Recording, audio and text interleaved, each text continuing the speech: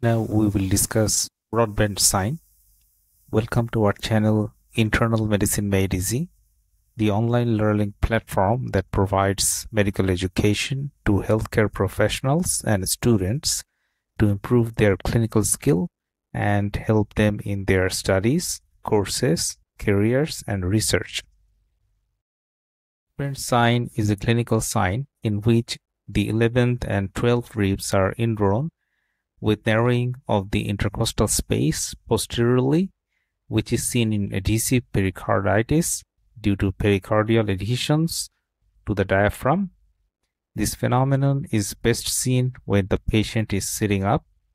The sign is named after Walter Broadbent and was published in his first research paper in 1985, although it may have been inspired by his father, Sir William Broadbent.